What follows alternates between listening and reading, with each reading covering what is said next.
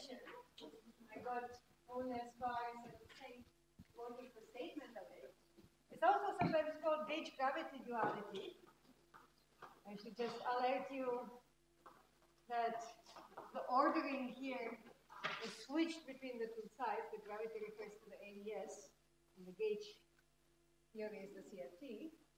Okay, but what they say is that certain string theory, which in particular is a theory of gravity, on asymptotically ADS 5 plus S5 is dual, meaning physically equivalent to a certain maximally symmetric super-Yang-Mills theory, which is a conformal field theory, living in existence. You can think of it as living on the boundary of ADS, so in particular, living in conformal regions. Oh, sorry.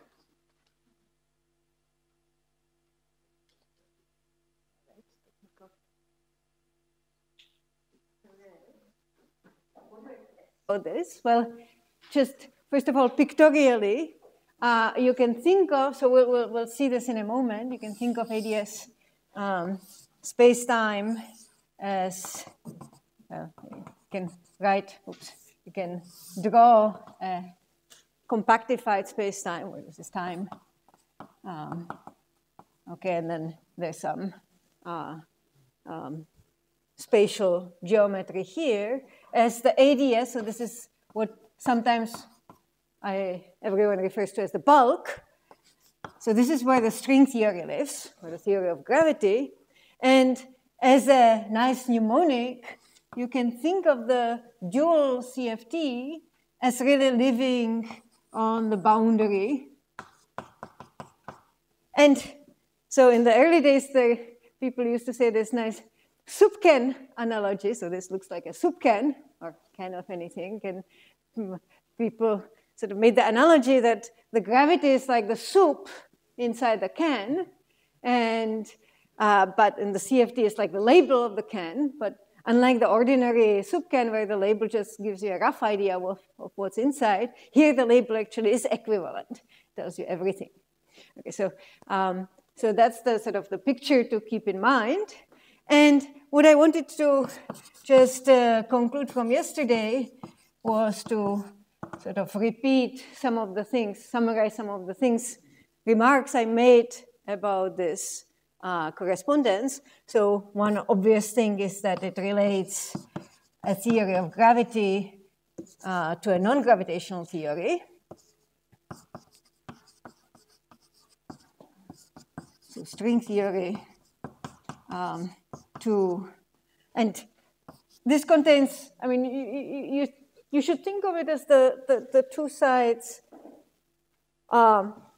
being full autonomous theories. We don't have the completion, the full UV completion, or at least we don't know how to describe it, how to control it, but this is meant to be the full sort of quantum theory of gravity. And it's dual to a conformal field theory, to a gauge theory, which doesn't have any manifest gravitational dynamics, so non-gravitational theory. Of course, they're dual, so in that sense, maybe it's not, I mean, it's a confusing thing to say, but so they're equivalent, so if this has gravity, this has the same physics, but in completely non-manifest way. So the gravity here emerges in some mysterious way. Einstein's equations, dynamical space-time, we don't see that on the side at all. And it's still a big question of how does space-time, the full dynamical space-time, emerge from some non-gravitational, and in some sense, maybe people think of it as more fundamental degrees of freedom.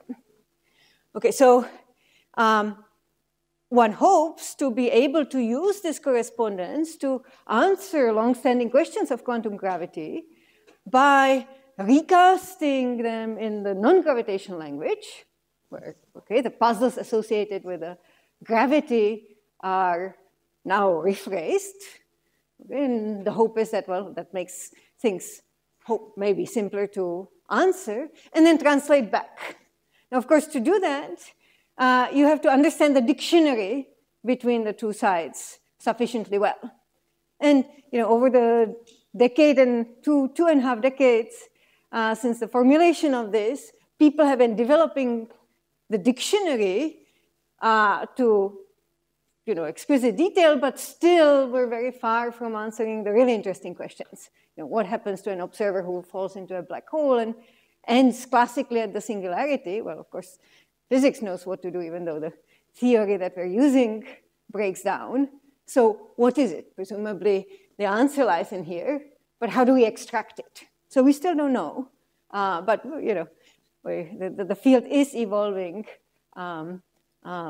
especially, well, it used to be that most of the information flow went sort of in this direction.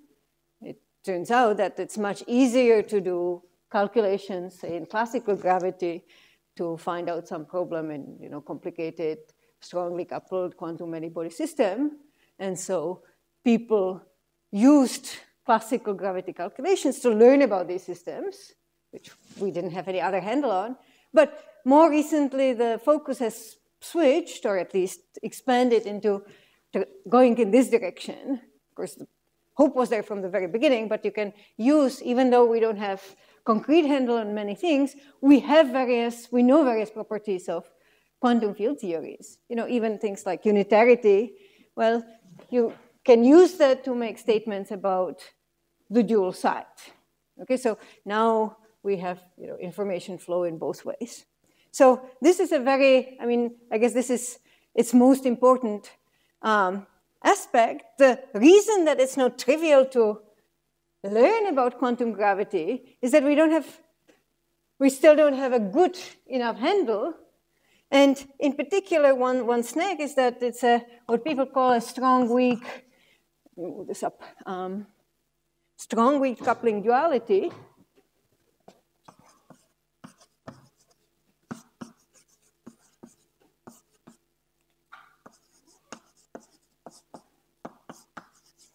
Okay, what that refers to is that, this is a bit of a misnomer because you have as I told you yesterday, you have two parameters on each side. You have the string, the ratio of the ADS scale to the string length, and you have the string coupling. And here you have the rank of the gauge group, and you have the 't Hooft coupling. So it's really a two-parameter space you should be talking about, but certainly what we saw is that the classical gravity was in the regime where you have the 't Hooft coupling very large, so you're in strongly coupled CFT, but at the same time, in order to suppress the quantum effects, the G string was a ratio of lambda to n, you have to have lambda much smaller than n, and that's weak string coupling. So for having the gravity side well behaved, you're in this regime where perturbative techniques are not applicable. So that makes this program challenging, very challenging. Okay, the most mysterious aspect of the duality is that it's holographic. Holographic, again, just refers to the fact that the two theories live in different dimensions. Okay, this is 4-dimensional theory, this is 10-dimensional theory, which you can reduce down. If nothing is happening, nothing interesting is happening on the 5 sphere, you can think about it as ADS5, CFT4, or there are many other examples. It's always the CFT being 1 dimension less than ADS, because it's, as I said, in some sense living on the boundary of ADS. And that's partly what sort of screwing up our intuition, because you see, the CFT lives on some space-time, but that space-time is non-dynamical. As I said, there is no gravity on the side, so even though you have a space-time, lower dimensional one, even that, the directions in the CFT are not really you know, they near the boundary, they correspond to the directions in the bulk, but we don't really have a detailed sense of, you know, if you're somewhere in the bulk, what quantity does that correspond to in the CFT? So all the directions here, in some sense, emerge, but how do you see it? Well, you see only you might have a guess about the ones that you have space-time related to a space-time, but the rest of the directions, let's say the radial direction, is much more mysterious.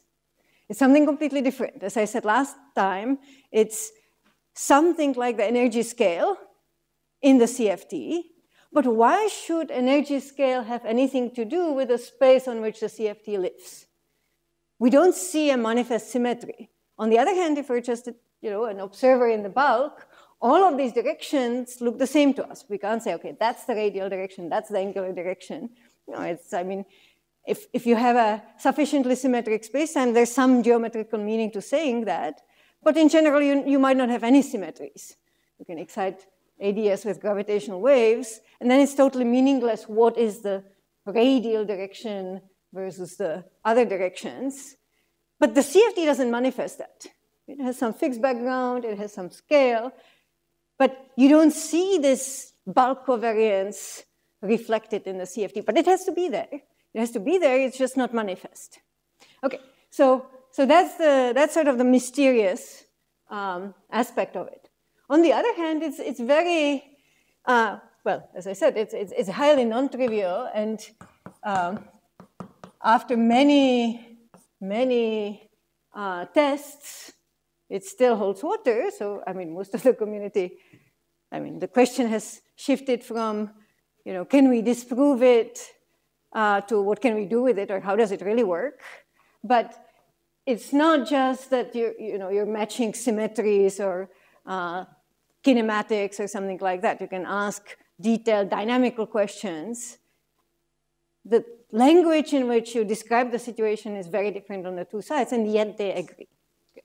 So, and it's not just this one example that I showed you, that sort of sketched out for you or described the sort of construction, but you have many other examples too. I mean, you can have M theory on ADS4 cross S7, dual to some three-dimensional CFT. You can have M theory on ADS7 cross S4, dual to a four-dimensional CFT. You can reduce everything, have string theory and ADS3 cross S3 cross, let's say, T4 or K3, again, dual now to a two-dimensional CFT, which is very handy because we know how to compute lots of things with that, and so forth. You can, once you have a correspondence like this, you can start deforming both theories and have sort of non-ADS asymptotics and break the conformal symmetry, and so forth. So you can sort of, once you anchor yourself in some construction, you can sort of now sneak away from it.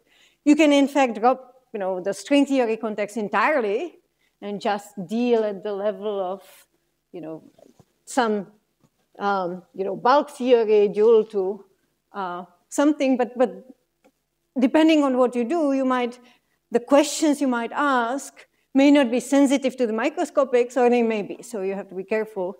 You know, you can't just blindly push it arbitrarily, but it's just, it's sort of, what did I want to say? I guess something like generalizes too many concepts, you know, contexts. So it's a family of dualities in some sense. Okay, so that was most of what I wanted to say as far as the remarks go. And so what I wanted to do or focus on in this lecture is start to develop the dictionary. But before delving into the dictionary, lots of the dictionary is obtained by just looking at the geometry of ADS. So eventually we'll talk about asymptotically ADS spacetimes without any symmetries whatsoever. But for now, I'll talk about just the pure ADS. Okay, so it's maximally symmetric, negatively curved spacetime.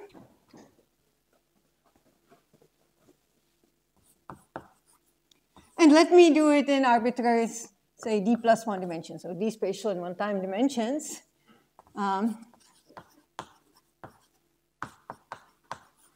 Okay, so this is, you can think of this as, maximally symmetric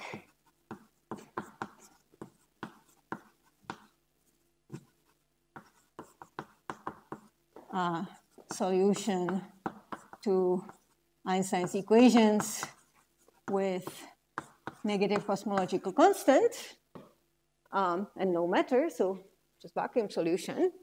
The symmetry is SOD, 2. And as Roberto had showed us for ADS3 and ADS2, and you can see it trivially generalizes to arbitrarily dimensional ADS. You can think of this, but to manifest these symmetries, you can of course write a metric, a line element that has that manifests all these symmetries, because you don't have commuting killing fields for all of them. They don't commute, so like you can't manifest SO3 by writing a two-sphere metric. Similarly, here you can't do it with a single line element, but you can write it as an embedding of a hyperboloid in a flat spacetime with now two time directions. And then, depending on what embedding you choose, you get different line elements that then manifest different symmetries, different parts of this. Okay, so we can manifest the full thing by writing this as a hyperboloid. So this is identical to what Roberto was saying. Let me pick x, let's say -1, and x0 as the as the axis for the time-like directions. So we have -x1 squared minus x0 squared, and then plus x1 squared plus ... up to xd. Okay, so for Roberto we had d equal to 2 or 3. So this was short. And now this is minus the ADS psi squared. And this is all in the metric of the, in R2, D, or D, 2, depending on your, I guess I should say D, 2, be consistent with this, with ds squared is minus dx1 squared minus 1 squared minus dx0 squared plus dx1 squared all the way up to dxd squared. Okay, so now I'll mostly talk about two groupings, two embeddings. One is the sort of the more obvious one is group these two and these d directions. So you get the SOD symmetry. So there will be a d-1 sphere. So it will be manifestly spherically symmetric, and it will be manifestly static. Okay, so this is what will give you the global ADS. So that's the thing that, so we have seen that in the previous lecture, in Roberto's lecture. Oops.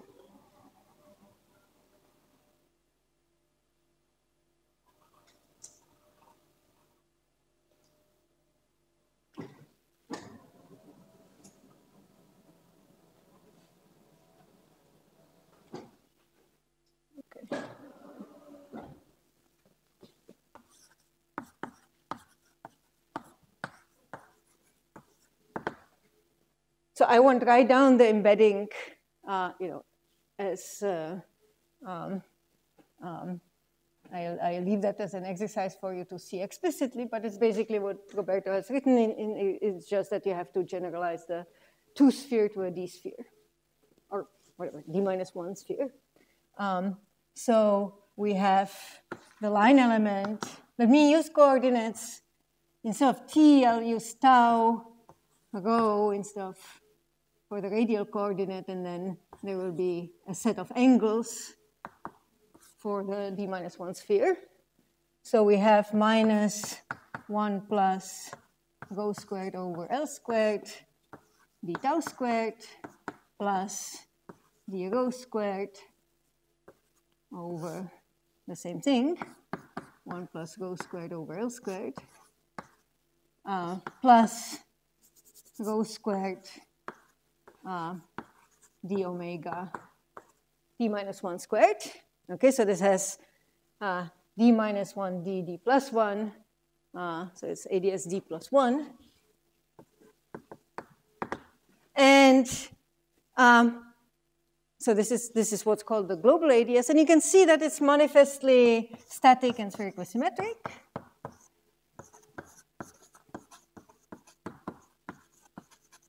And the boundary is at,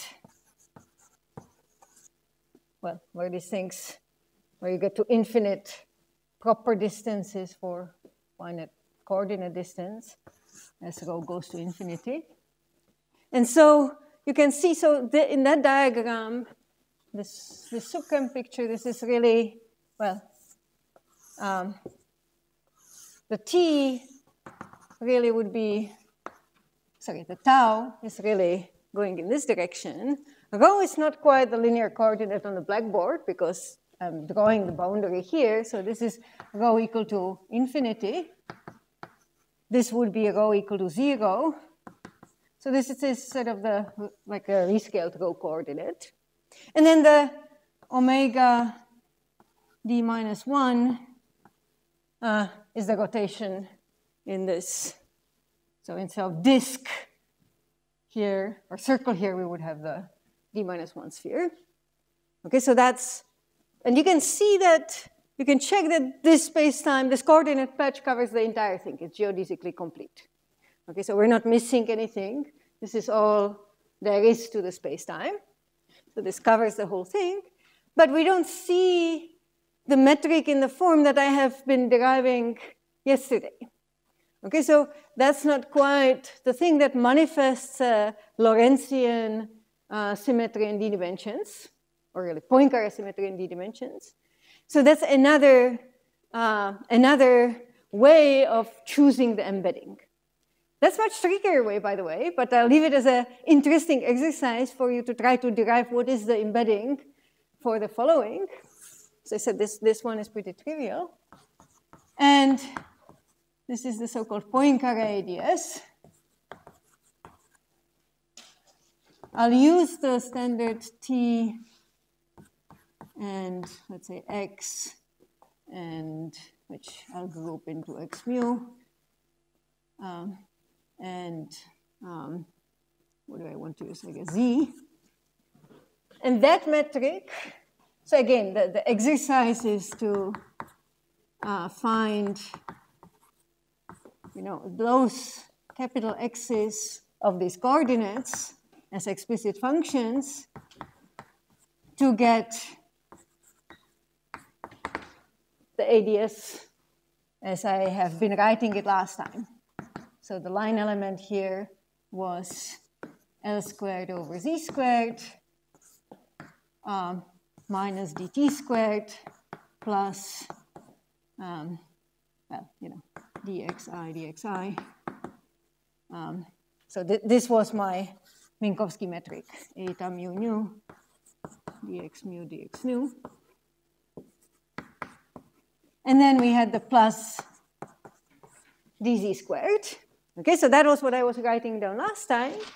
Okay, so you can obtain that by, effectively by a different grouping. What you want to do is something sort of work backwards from getting this, the full symmetry. And so now what we see, so it has, so it's, Poincare symmetric in d dimensions. It's, the boundary is now at z equal to 0. That's where this gets infinitely large. But it's not geodesically complete. Why is it not geodesically complete? Well, z equal to 0 is the boundary, that's fine. But what happens as z goes to infinity? As z goes to infinity, these things die down, and you can get to z equal to infinity in finite proper distance. Let's say along space like or null or whatever trajectories. So, and that's called the Poincare horizon. Let's see. So there's a horizon. Well, let me write that.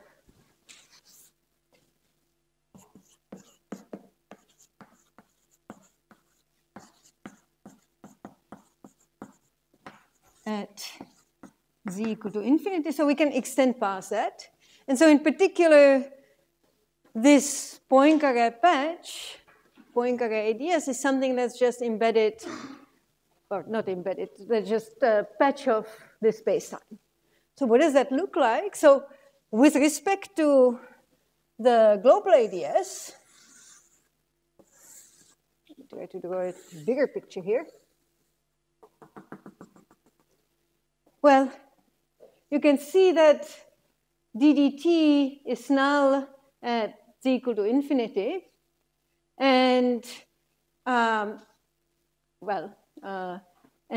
you can think of this as, so the boundary of this patch will be null. And in fact, you can convince yourself that the boundary must be one that starts from the global ADS boundary. So you have these two null planes.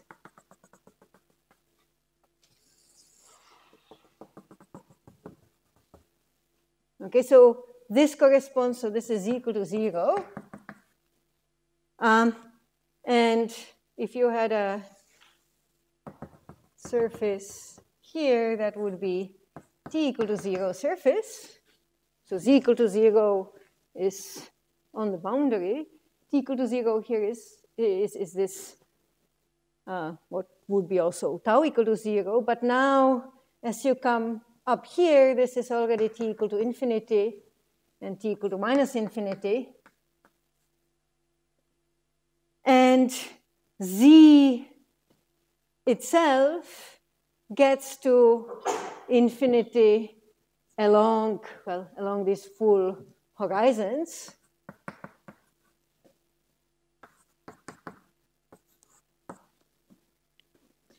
So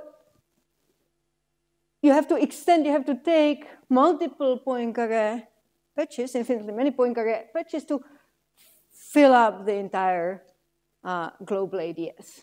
So you can write the explicit coordinate transformation to go between these rho tau omega coordinates to these txz coordinates.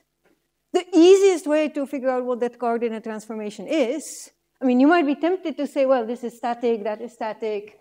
Maybe we can match the time-likening fields. But that's not what happens. They don't match up that nicely. And so if you sort of try to do it by brute force of just finding the coordinate transformation by saying, well, you have some row of zxt, what would be then the metric, and try to match up with that, that's horrendous. So the easiest way to figure out what that coordinate transformation is to go back to the embedding and use the coordinate transformation by equating the x naught to x naught and so forth.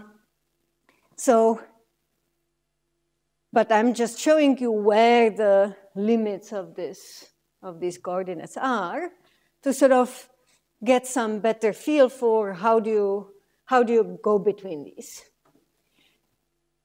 A more convenient way, so I'll keep populating this diagram, but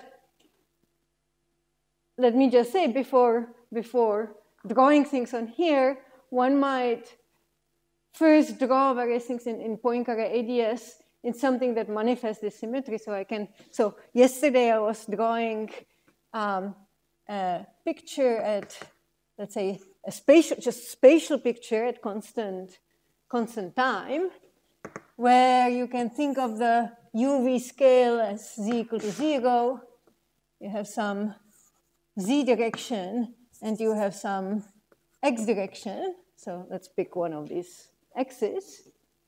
And then t is just fixed to be constant. And then you can ask, well, okay, so what is, let's say, so z equal to 0 is this whole boundary. That's at that point, this entire circle. So this line, now I'll start using colors. So this line, z equal to 0, is the thing that maps into this circle. So now this half plane gets conformally compactified to the circle, which is something called, let me actually draw two pictures. Let me draw the t equal to 0 slice, and let me draw also the, let me draw that in the Poincare coordinates and in the global coordinates. So in the global coordinates, that is called Poincare disk. And really, I want to think of this as a constant time slice in global ADS, so for global coordinates, but these coincide. Okay, so it's like a top-down view. This is like a top-down view of that. This is a conformally transformed half plane. And so, and here the z equal to 0 curve is just the circle. Okay, so that's z equal to 0. Now, what about, let's say, some finite z? Well, finite z, let me also label the point x equal to 0. X equal to 0, let's say, would be here, this whole trajectory. So let's say that will be here. Now, some finite x, what does that look like? We can, or well, let's ask what is x equal to infinity. So you go here, you don't see it, of course, because it doesn't fit on the blackboard. Here it's conformally compactified, it's on the other side. So this would be x equal to infinity, x equal to 0. And various x's in between would be, actually, you know, I'm thinking that maybe this is, I should shift this so that it will be more comparable to that. So this would be x equal to 0.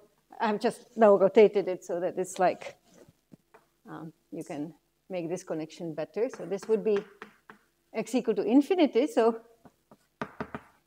x equal to infinity is all on this point.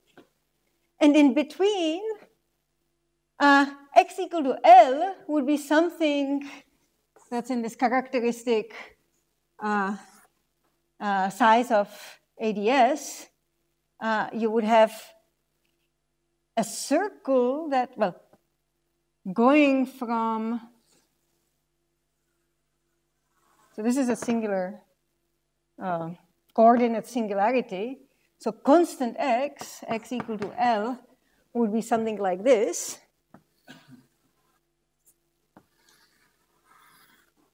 On the other hand, let's say we fix constant x. Okay, let's ask what is z equal to L. So constant z goes from 0 to infinity. So where is z equal to 1, or sorry, z equal to L? Z equal to L would be one that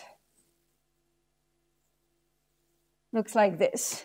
So this surface, so now if you vary x, you fix z equal to L and you vary x, you populate a slice that's sort of curving away from the boundary like this, but also wraps around in this way.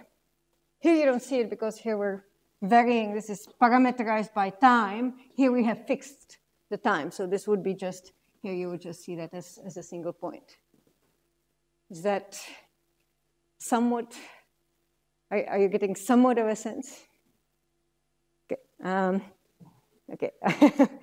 So maybe I should start going. So let me draw the orbits. Can I comment? Yeah. I think that.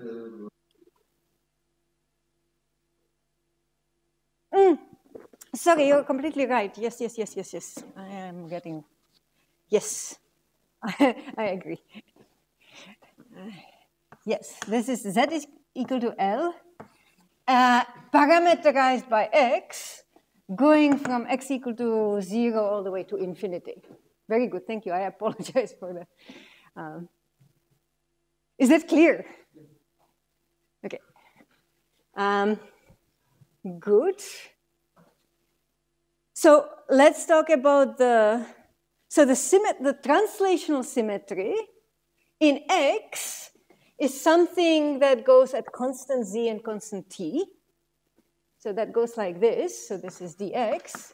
Here the dx, what I really meant to label it is by dx. So that was the screw up. So dx is the thing that, again, goes at constant t and constant z. On the other hand, well, here the spherical killing fields are the ones that just rotate the diagram, which don't get manifested nicely. It's some combination of dx and dz. But similarly for the time-like killing fields, okay, I can draw this in red. The dt killing field, manifesting staticity of this one, is one that goes like this. So this is dt, so this is like a boost for with respect to this wedge, whereas the dt is just something that goes everywhere up. Sorry, d tau is just everywhere, something that goes everywhere up. That's the staticity, explicit staticity in the global coordinates. Okay, so that's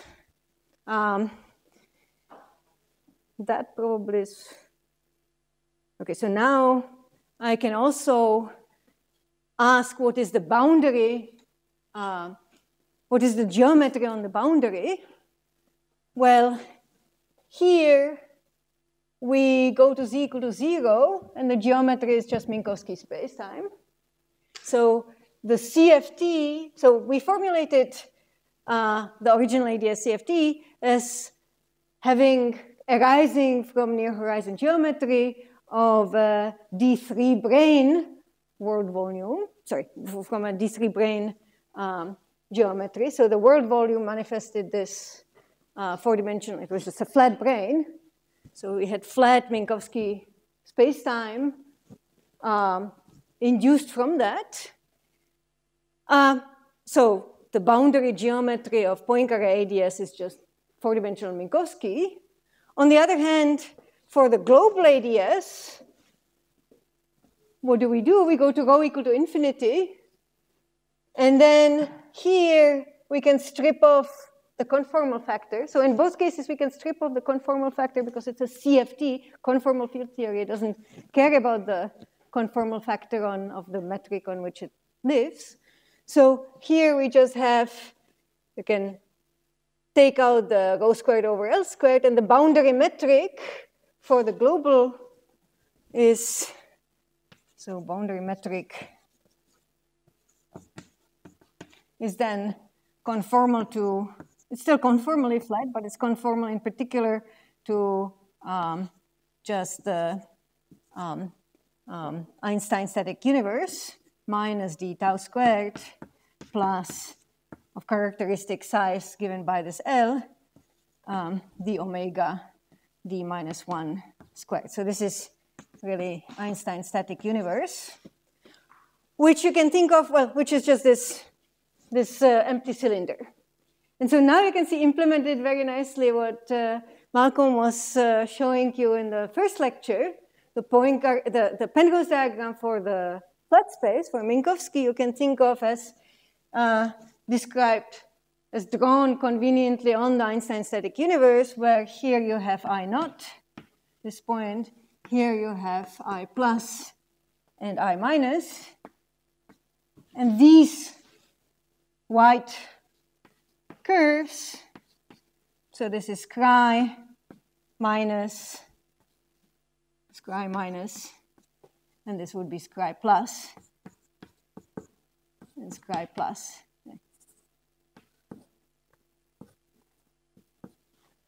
Okay, I'm using the tech font rather than the curly one. Okay, so that's, so if you unwrap this, that would give you the Penrose diagram for Minkowski spacetime. That's just the boundary spacetime. Now the ADS geometry fills this in. And it fills it in such a way that the Poincare patch that limits onto that is delimited by the Poincare horizons. And so you can, in fact, think of that spacetime now in sort of a written as a causal set. You can think of that spacetime as in very variety of ways. You can think of this as, for example, the complement of the causal future of this I naught, union causal past. This is just a causal past, not scri. This is not script I. Causal past of spatial infinity. Complement of that. Okay, so we're saying Poincare patch is everything that's not in the causal future or causal past of this point, or you can think of it as the union of the causal past, sorry, the intersection of the causal past of, strictly speaking, sorry, this was chronological, now it's really going to be causal past of I plus, intersection causal future of I minus. Okay, these are the same sets, and both of them are that Poincare patch. Just to start giving you a practice with writing these causal sets. An interesting exercise for those who have, already know all this stuff, is to figure out what happens, how do you define Poincare ADS when you excite the geometry and it's just asymptotically ADS. Yeah, that is a throwaway thing. Okay, good. So let me pause to see if there are any questions on that.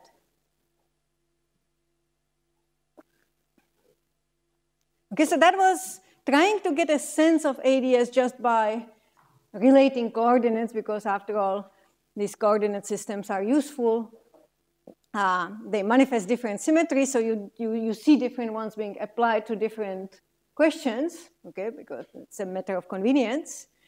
And it's useful to be proficient in both of them. In fact, this is like a limit of the Rindler ADS that Roberto was talking about. So just draw it as an aside here. So if you consider the global ADS, let me just take a cross section, or think of the two-dimensional one. So this is the global ADS. If you take a horizon, if you do Rindler ADS, well, you have it with the bifurcation surface somewhere in the middle. The limit of that thing, as you take the bifurcation surface all the way to infinity, okay, it's like extremizing a Reissner-Nordstrom black hole. You extremize the black hole, the bifurcation surface disappears. It goes all the way to what looks like going to the singularity. It's still going on the Penrose diagram. It's getting infinitely far away spatially. It gets to 0 temperature, just like it's going to get here. And that's so as I take this point all the way to the boundary, that really is what's the limit that's giving me Poincare ADS. Okay. Those are just words. When you try to work it out, you have to be very careful about the coordinate singularities. But just as a pictorial or intuitive crutch, there's a connection between all of those that you have seen. Good. So another way, other than thinking about the various coordinate systems, of talking about what the geometry of a spacetime looks like, is by looking at some, covariant quantities in it that don't rely on specifying coordinates. So in particular, the easiest thing to do is to talk about what geodesics look like. Okay, so let me tell you and leave it as an exercise for you to work out explicitly what geodesics of various signatures look like on ADS. Okay, so as a probe of that spatial geometry, sorry, I'm too short.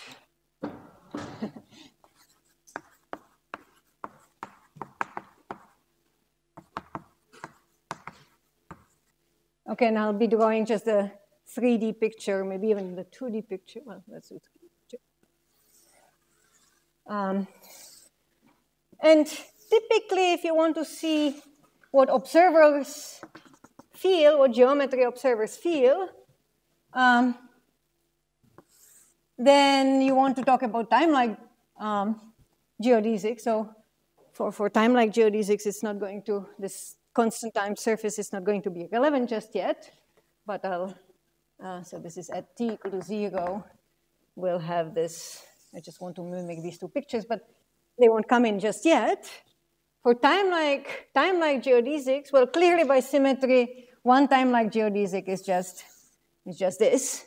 That happens to coincide with the orbit of the dd tau at rho equal to 0.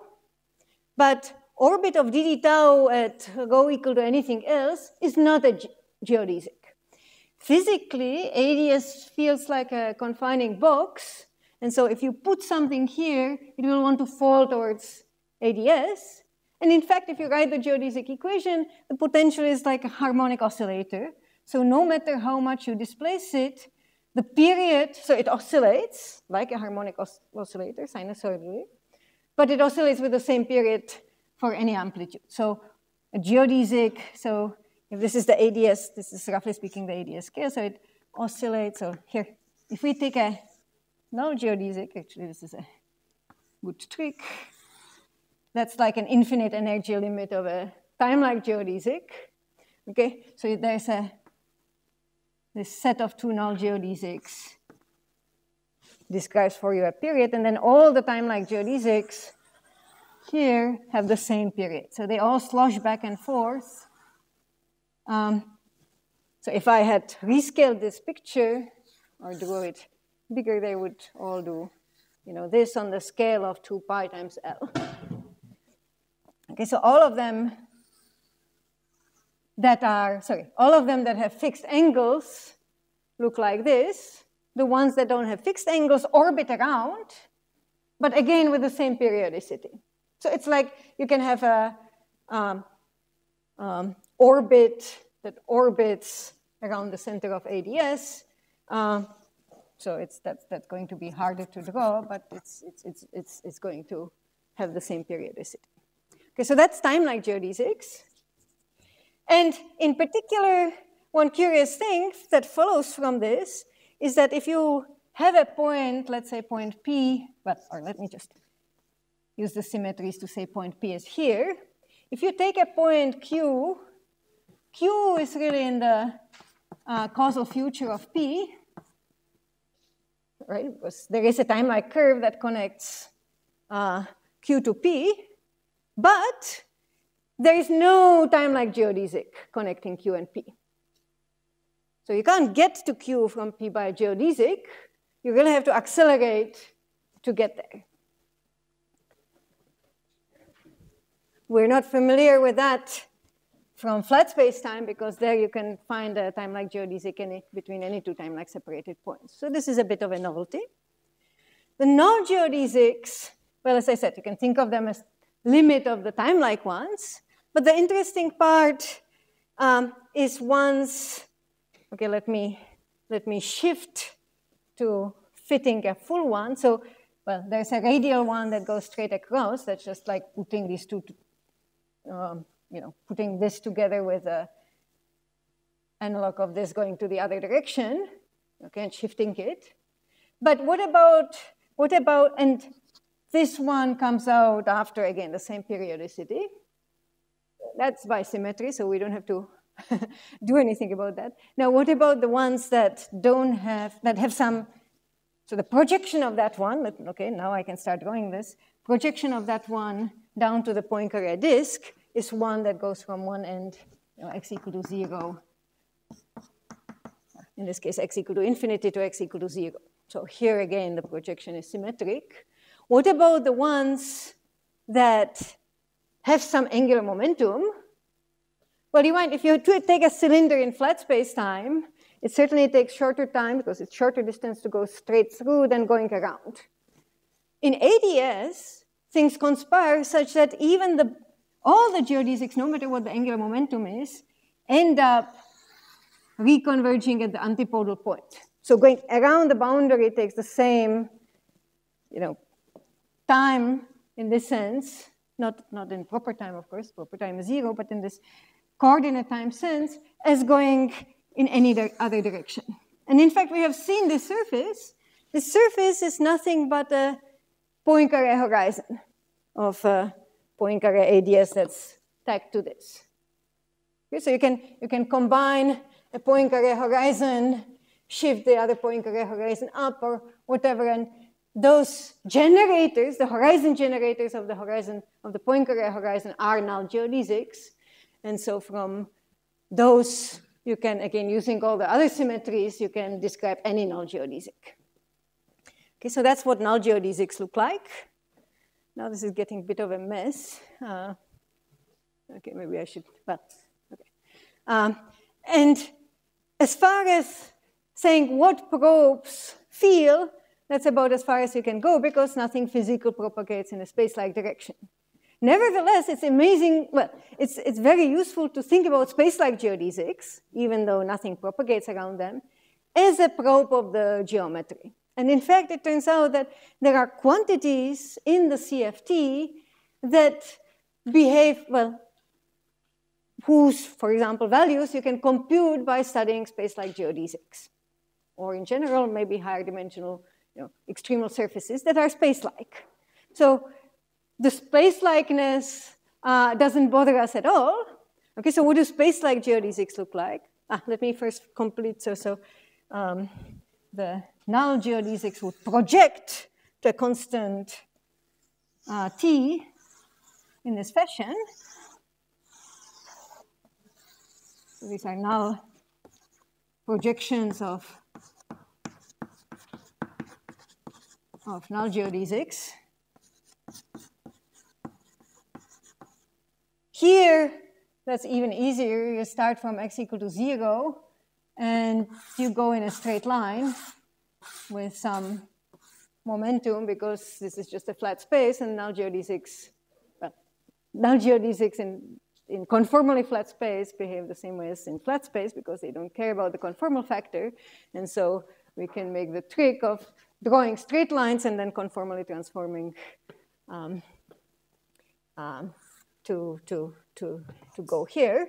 But, okay, so that's going to be what the null geodesics do. Now, what about the space-like ones? We can't use that trick, but we can almost use that trick.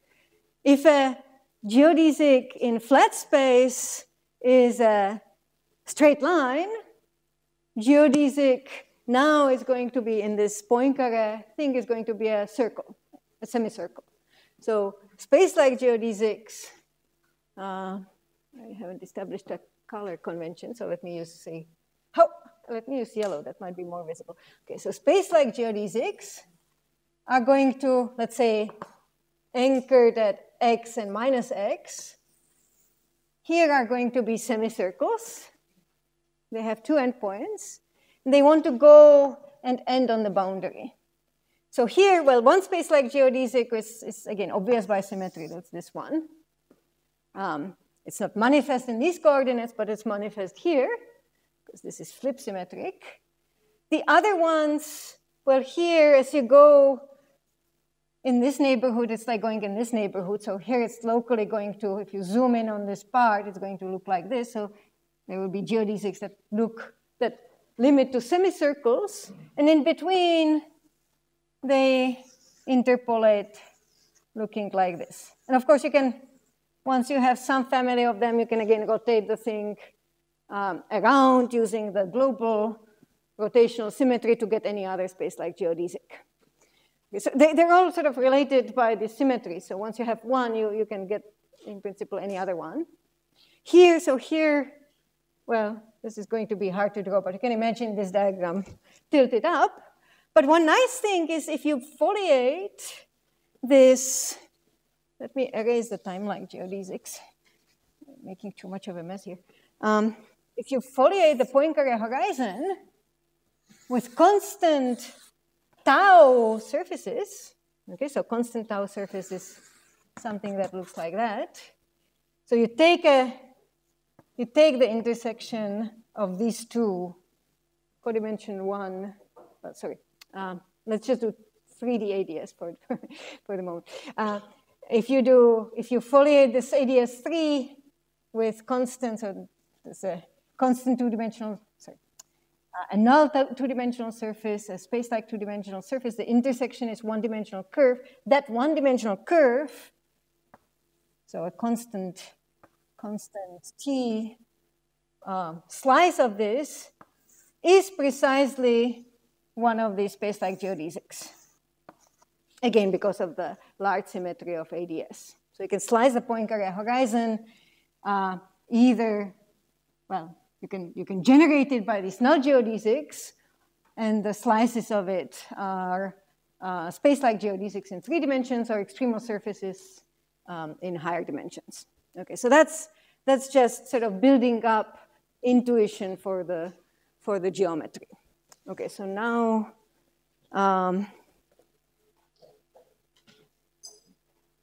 I can start developing some of the map. Let me pause first for questions, and let me check how much time I have.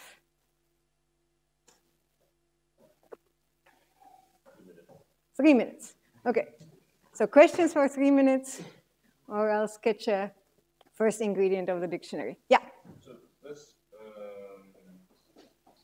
circle right away, is that the constant tau surface, or is it? This one? No, so this one. Yeah. Which color? This one? No, the one below.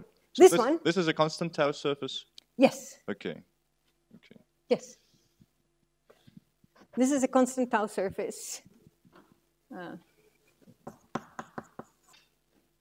Well, in this case, this is constant t surface as well, but if you shift it up and down, it is constant t, constant tau. Yeah, so it's just here or here or.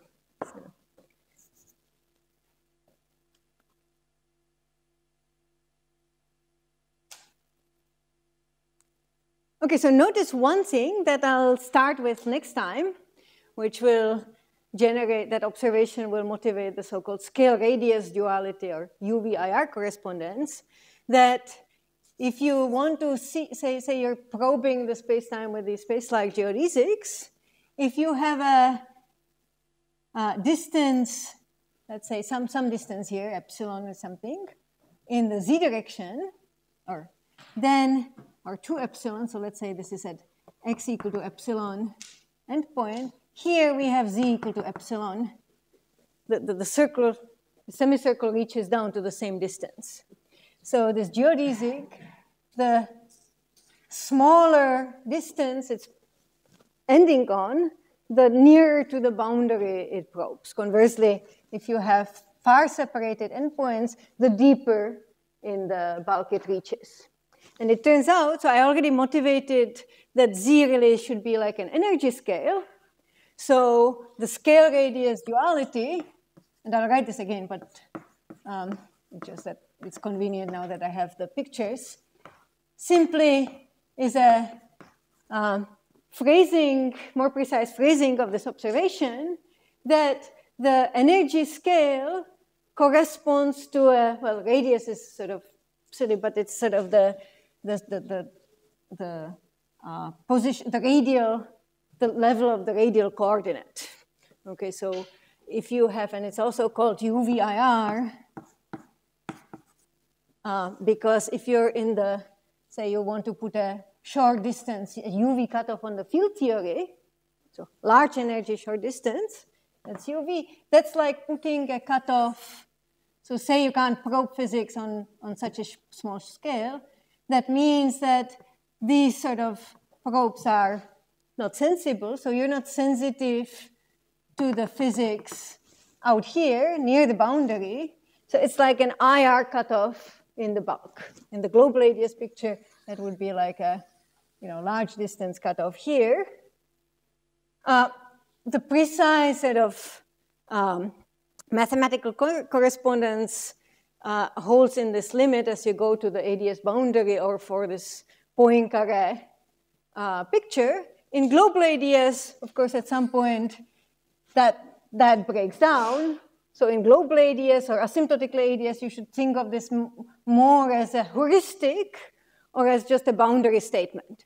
But this observation that sort of UV scale in the boundary corresponds to being near the boundary, and the large distances correspond to being deeper in the bulk, allows you to build up intuition for even like dynamical processes. Say you have a particle that you put here at initial time, is going to start falling into ADS because it feels this gravitational potential well.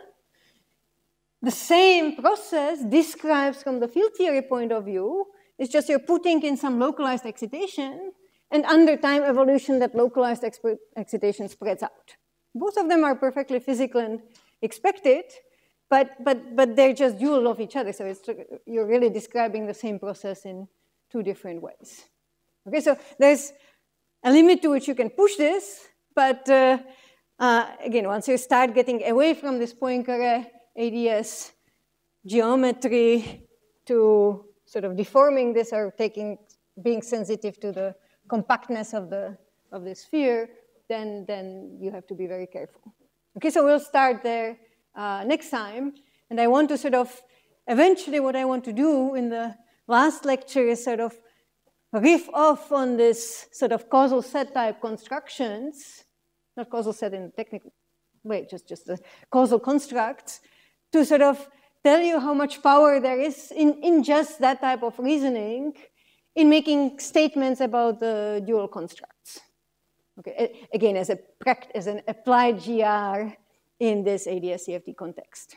Okay, so that's what we'll build up to tomorrow.